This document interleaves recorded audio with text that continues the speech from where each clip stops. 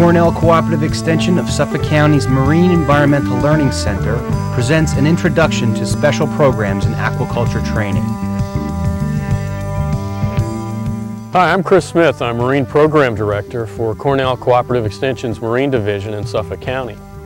We started at this site at Cedar Beach in Southold in 1986 with 2 people, and we've since grown to 43 people in 4 locations throughout the county.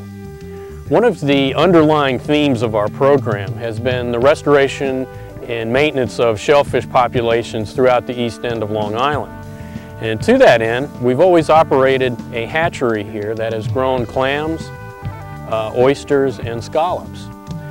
One of the exciting new projects we have going this year is the special projects in aquaculture training, where we're actually bringing in from the surrounding community people from all walks of life to help us in this mission of restoring and preserving shellfish beds.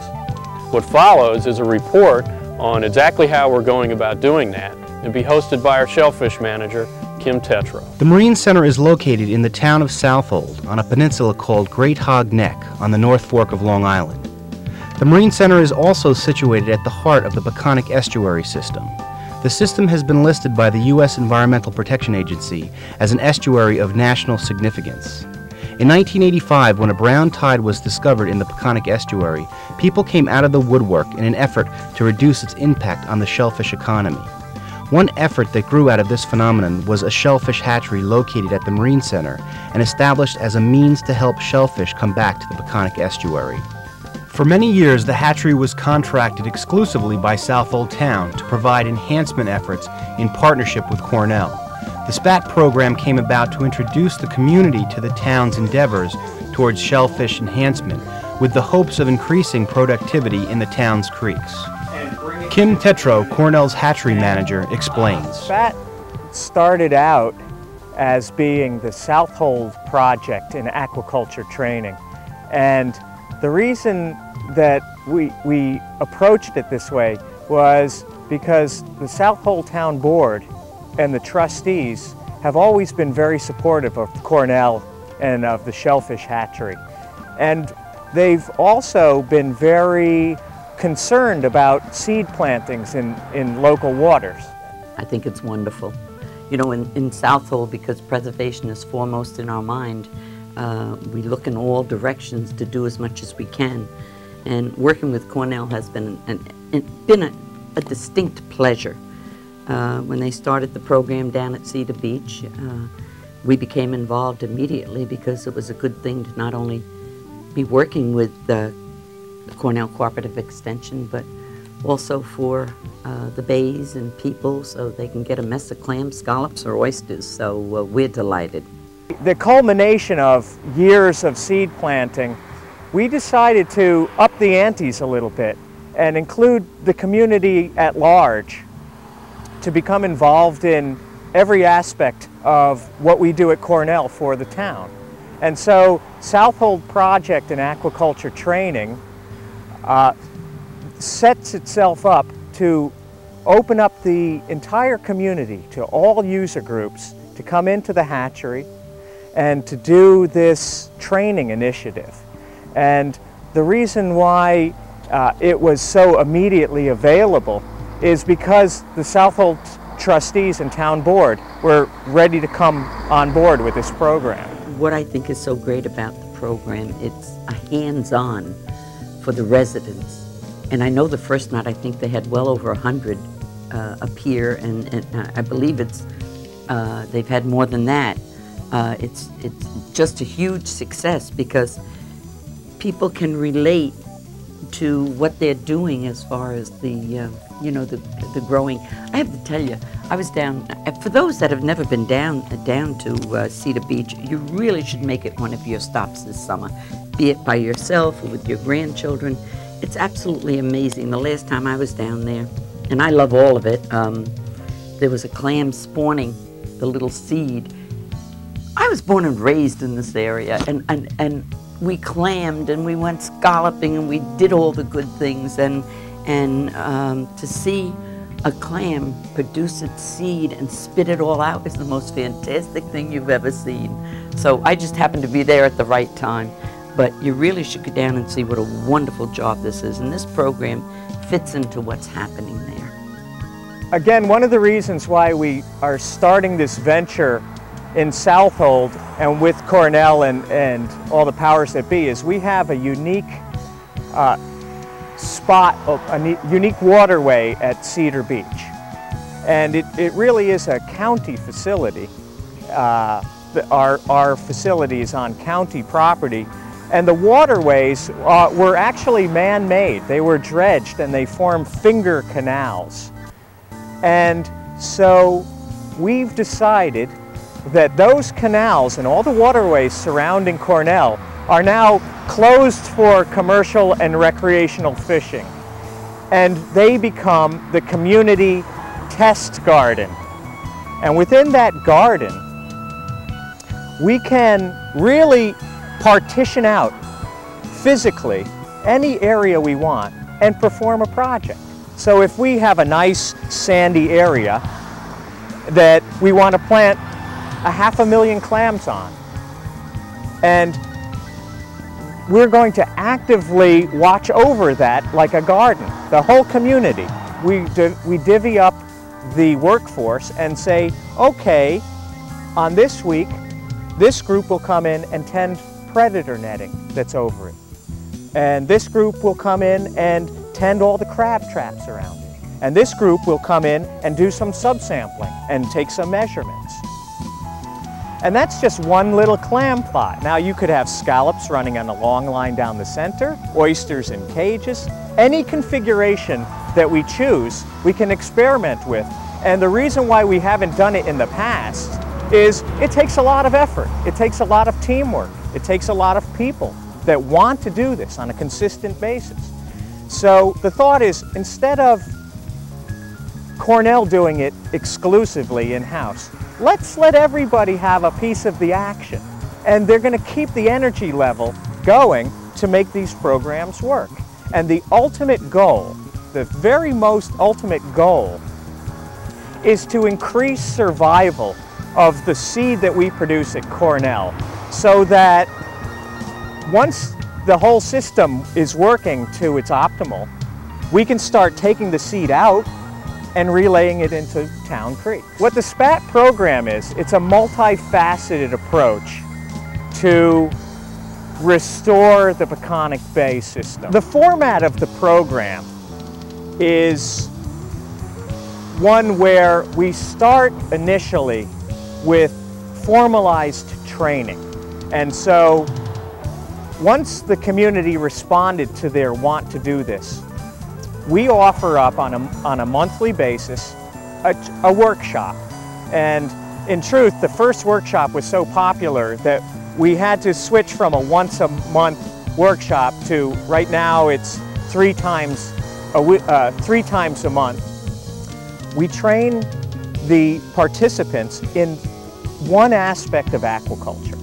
The first workshop was algae culture. The second workshop is spawning and conditioning of broodstock. And it sounds technical, but that's the point, is to get everybody together and learn a new language and learn new ideas, and then break it down into layman's terms, and then let people try their concepts out. So that's the workshop series. The next component is the community test garden. That allows all participants to come together as a group and test the new training out in the field with professionals as a guide. The next component is what we call the Master Shellfish Gardener. And now the Master Shellfish Gardener goes the one step and says, I want an individual garden that I'm going to tend to perfection. They know as part of the training that what they're doing has a multiple gain for the community. The gains are water quality issues, shellfish enhancement issues, recreational issues, educational issues. Once we've established some of the ground rules and the protocols that it takes for the community to come out and do the work that's necessary, we can take the concept and we can move it to any other creek that the town wants to move into.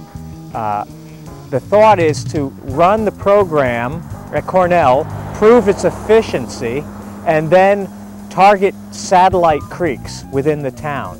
Right here we're at Goose Creek, and we run our scallops on Goose Creek and have for numerous years. And this would be an area that could be very conducive to a community satellite creek. There's access to the creek, there's good visibility from the road, so there's a community watchdog effect. The water is perfect for aquaculture, and it's an area that is small enough that it really doesn't take away from any user group. And so these are the kind of ground rules that we'd want for satellite creeks within Southold town. Once we establish satellite creeks within the town, we can get more community effort. People that are in the surrounding area of that creek can now have a place to come to work with, again, with Cornell supervision and through the jurisdiction of the town and the trustees. Then once we start to develop a good baseline of information of our success rate, we can expand this model that we're creating, bring the model to other townships, and then prove to them that this is a very efficient approach to enhancement within the town. And once that happens, there's no limit to where you can take the model. It could go global. It could go to developing nations, the same concept. And it's not really a new concept per se, but the approach that we're taking is a relatively new one, to show the community where they play an important role, and they empower themselves with the knowledge and the appreciation of being good stewards of the environment. One of the user groups that is starting to use the Cornell facility to a greater extent are the local schools and the teachers in not just the science and biology departments, but in other departments that are seeing that shellfish aquaculture is such a diverse and multifaceted approach to so many different aspects of what they're teaching in their curriculum. Schools are starting to secure places during the week for school field trips, for tours, for active training components that they are incorporating, again, things that they're learning in the classroom but that they don't have the tools for. So they can come here and they can learn cell biology, they can learn life cycles, food chain, they can learn math, volumetric subsamplings. The possibilities are really only limited by what the concept is that they're trying to teach. And what we're trying to do here with the SPAT program as a component of school involvement is to really help the teachers understand some of the potentials that this facility has to offer in supplementing their own teaching method and the concepts that they're trying to get across to the students. Another component that we offer at the Marine Center as part of the special programs in aquaculture training is the internship program, which allows school groups to offer students the chance to perform internships here in the hatchery. Jonathan Palestina, a junior at Mattatuck High School, also known as JP, was involved in the summer youth training program which is another aspect of the SPAT program. Jonathan enjoyed it so much that he went on to become an intern at the hatchery. Here is Jonathan this summer. I'm a senior next year, so thought I'd take this course for some, just like because I was interested in it. I came on a field trip here in school and heard about this camp, and I just thought I'd be interested in it, and so I joined it. Well, Kim said that when we left here, we'd have the basic know-how to culture shellfish and stuff like that. I think I pretty much do. The only thing that I would need is all the equipment, which not gonna have anything like that anytime soon. But this is like, I'm interested in this like part of marine biology, and this is, I don't know, I think this is what I want to do, but I'm not sure yet. Here is Jonathan today. First went, I was like, well, I don't know if I'm gonna like this. I don't know if I'm gonna stay with it. And then the more and more like actually that I've stayed, and the more I learned, the more I became interested in it, and I wanted to go. And after the week was up, it was kind of depressing. Like I wanted to go again, like the next week, even if it was like, I don't know, 2 days a week. I don't know, I missed it. There's something for everybody here, and that's the best way that I can explain it. I mean, if you like to work with your hands and build stuff, then there's a place for you here. If you like to work in the algae room and work on culturing different kinds of algae, then there's something for you here. If you like going out on boats and being out on the water all the time, we got that too. I mean, it's just such a broad like area of expertise. Like it's just, I got the best out of different kinds of areas. I enjoyed it, like every part of it. I mean, some parts maybe not, like cleaning and stuff like that, but nobody likes that stuff. But it's just, there's something for everyone here. But I think my favorite part is being able to look at the finished product, which scallop, seedling, whatever, pick it up and, you know, hold it in your hand and just say, like, tell people, see that? I made that. That was my favorite part.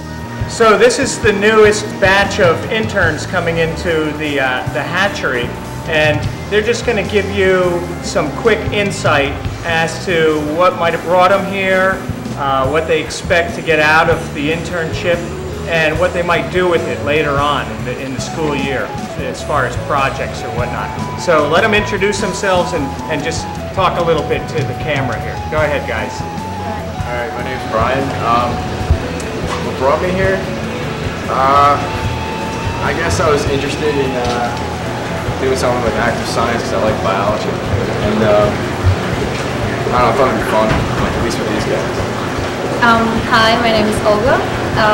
Basically, my marine program started with Mr. Bracklin. He's my teacher in marine class, and I started doing internship in Atlantic Marine Ward in Riverhead, and they also have the Cornell Cooperative Extension Program, so I heard that they have a really good internship in here to work actually on the clams, not doing just educational programs. So I'm looking forward, and I hope I will learn a lot of this internship. It's a lot of fun though.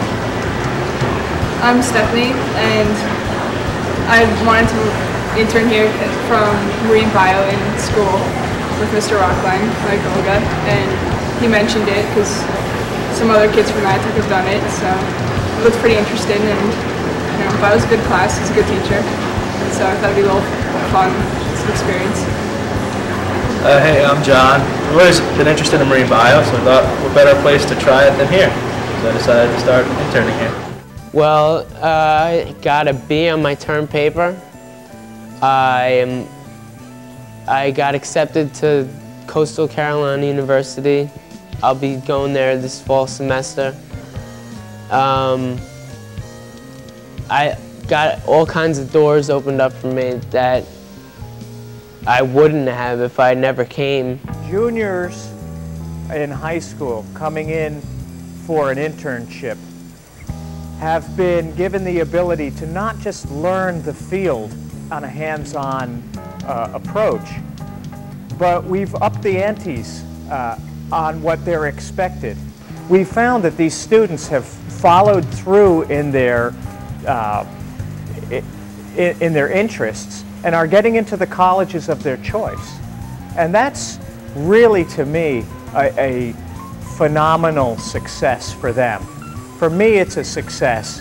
For them, I can just see in their eyes when they walk in the door what they're getting out of this program. Along with the internship program, there is the Summer Youth Training Program. Children from all over Long Island attended this training program, and they learned about aquaculture and had a little fun. I'm glad I know it, what we learned. I guess it can be helpful. Some of it, you can use some of it, you don't even have to use it here. Some of it just helps you, in your life. I just love the water and all the little animals in it, like scallops and clams, and crabs. Kim had a way of making it fun, so. Kim says it's not high-tech, it's usable tech. So it's really pretty easy stuff to comprehend. It's not that difficult to use. Well, I've learned how they grow oysters and clams here, and I'm even thinking about trying it myself. Well, I didn't know much about oysters, clams, scallops. Now I know how they grow and how they change from larvae and how you feed them. Another component of the special programs in aquaculture training is the assistance for industry. Aquaculture is a very underutilized industry in Long Island, and a lot of the ground rules and the mechanisms for industry are just coming to light. And people are starting to, through their training that we're offering, whether on a community basis or whatnot, they're starting to say, well, I'm interested in going the next step. I'm interested in making a bit of a livelihood from this. And I might not quit my day job, but I'd like to try this. Some people are saying, this looks like a very good way of making some money on a full industry scale. We offer the helping hand through either training or through technical assistance to make this new fledgling industry on Long Island, which used to be a historically very lucrative industry, make the new form, the shift that's happened in aquaculture, make that a reality for these newcomers. So now what we have here is a project that incorporates so many different facets of aquaculture. Community, school groups, students, industry, really all user groups for our environment based on the simple act of growing shellfish. We've now brought into the picture water quality issues, enhancement issues, industry issues, educational issues. And it's all done in a nice, neat packet. And the beauty is that all the user groups understand what the packet is and where they fit in to the scheme of things. They understand where they lie as a critical element to make it a success. And it will be all of their mutual assistantships, partnerships, good stewardship that will make this program work. Here in Southold, in other townships, and possibly anywhere else that people are interested in bringing this form of training to their community.